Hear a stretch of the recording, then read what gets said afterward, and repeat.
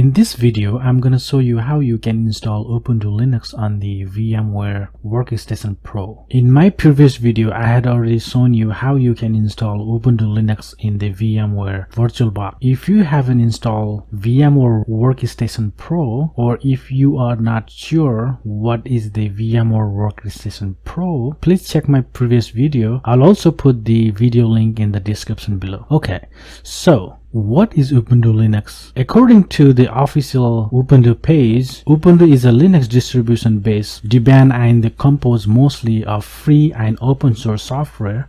Ubuntu is officially released in the 3 editions: desktop, server, and core for Internet of Things (IoT) devices and robot. All the editions can run on the computer alone or in the virtual machine. With that, before beginning, if you are new to my channel, please don't forget to subscribe, like, and share my video. Alright, let's go ahead and start it. So once you open the VMware Workstation, you have to click on File and click on New Virtual Machine. Once you click on New Virtual Machine, you'll see the exact same thing in the typical or custom. I will highly recommend it with the typical, and click on Next, and I will choose the operating system later, so I will show you how we can edit the VirtualBox. So click on Next, and I will say Linux, and I will choose the Ubuntu 64-bit and click on Next.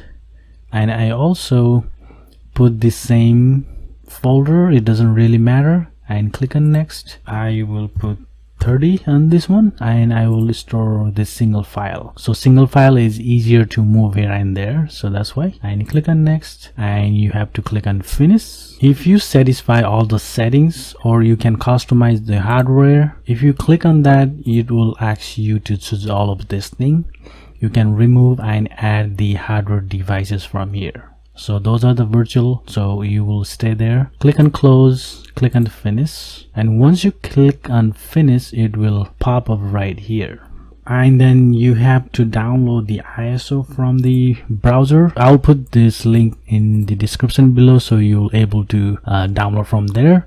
Go to ubuntu.com/download, and you will able to get this page, and click on download. You are installing the Ubuntu desktop right here, and then click on the Ubuntu desktop, and then you will able to download the ISO from here.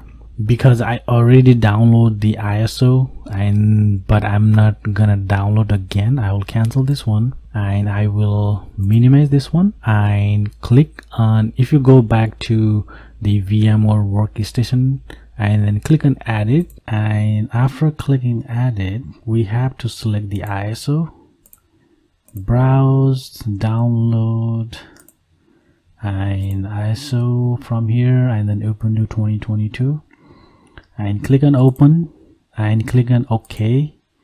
After that, you have to power this on. Alright, in this section, you have to select the try or install the Ubuntu on this one, the first one.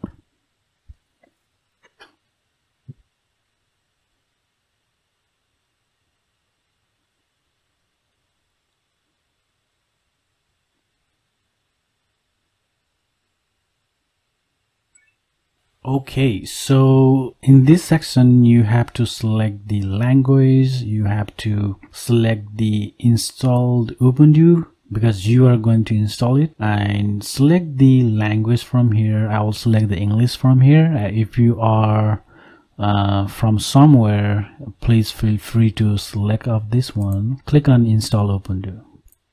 Okay, in this section, you have to select the keyboard layout. As I mentioned you earlier, if you are somewhere from the different location, you can select from here. I will select English US and then click Continue.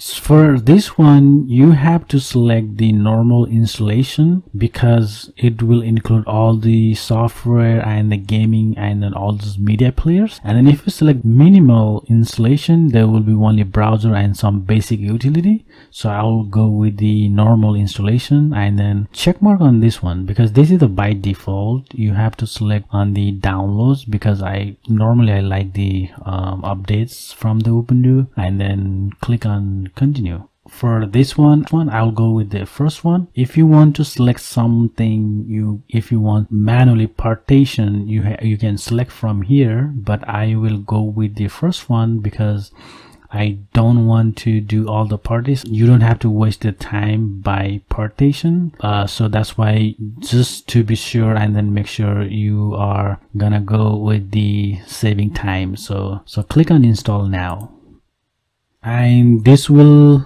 ask you to confirm. The partition 1 and partition 2 and partition 3, so this will be the SDA extension, and then click on continue. So it will override all the partition and then format the disk as per your requirement. So click on continue. All right, in this section you have to select the time zone where you located. I will select the Los Angeles and click on continue. Okay, so for this one you have to select the name for the user, whoever belongs to. Select the cyber, Spycyber, and also I will say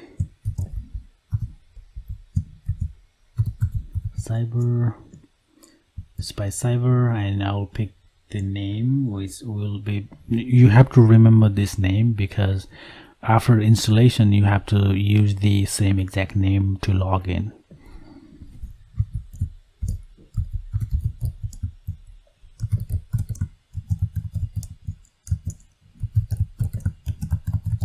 Once you confirm the password, you have to choose the require my password to log in, because if you choose the login automatic, it will automatically log in, so without any password. Just make sure you are checking in with this required password after login. If you have Active Directory, you can do from Active Directory, you can check mark, and then if after continue, we will ask you to all those credentials. So I'm not gonna do with that. I will click continue. Now it is installing and it's copying all those files.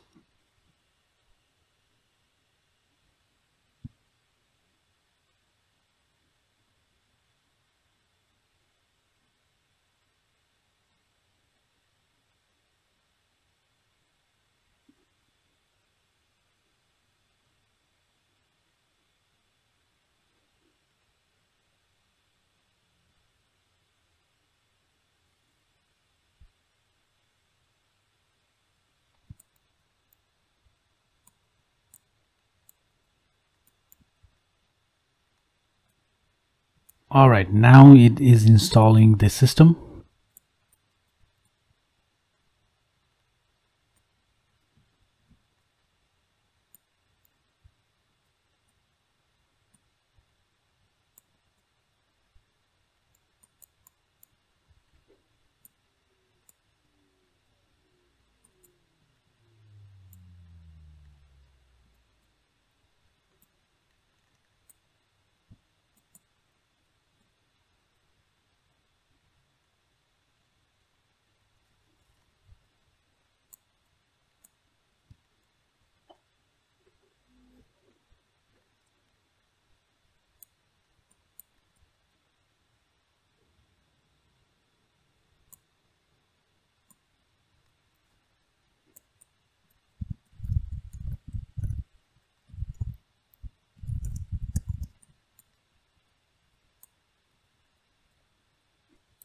So now it is downloading the package. If you want to escape, you can escape from here, but I don't want to escape right now.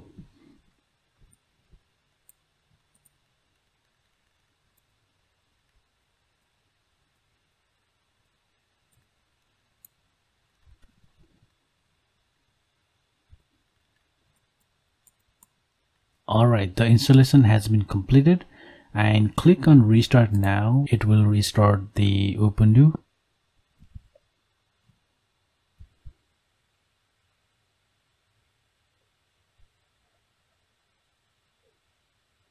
Alright, let's go ahead and type your password. So this is the online account, we don't need it, so you can skip it. and click on don't send and click on next. And if you want to privacy location, you can turn on from here, but that's fine for me. I don't want to turn on. Click on next, and then you are ready to go. Finally, you are able to successfully install the Ubuntu desktop version. If you want to shut down the VM, you have to click here, or if you want to change the IP address, you can select from here, and you have to go wire settings and click on here, and you can change from IPv4. Is on the, you can change from manually here, DHCP, and also you can shut down and you can restore from here. In my next video, I will show you how you can hack the Wi-Fi. If you really like this video, please don't forget to subscribe, like, and share my video.